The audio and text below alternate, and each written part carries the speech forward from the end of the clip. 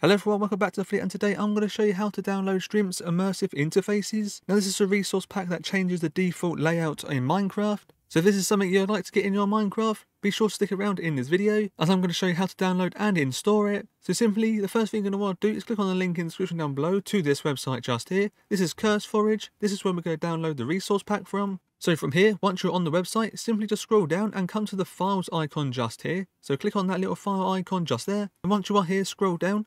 And as you can see, we have got the latest release in Minecraft.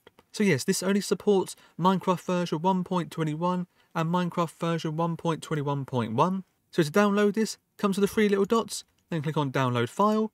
While that is downloading, if you're looking to get your own Minecraft server, be sure to check out Apex Hosting. They have some really high quality servers and also do come with a DDoS protection. So be sure to check them out, the link in the description down below. Now we have the option to actually save this file to our computer. So for me, I'm actually going to make it go to my desktop. But if you don't have this option, it should download automatically to your downloads folder. So I'm going to make mine go to my desktop and click on save. Then once you've done that, it should go to your desktop or into your downloads folder.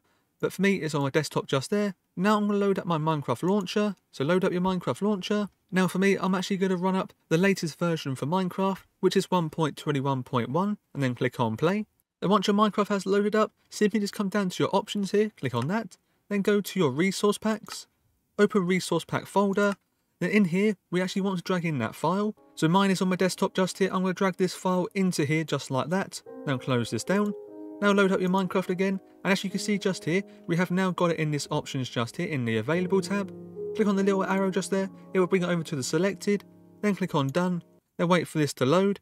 And simply click on done again and then load into your own Minecraft world. So I'm now in my world, and as you can see, we go into these items. We can now see that these interfaces have changed. So you can go into the furnace as well. We've also got this one here as well, and we've got the crafting table, and we've got this one here as well. As you can see, everything changes, and it looks kind of nice to have this in Minecraft.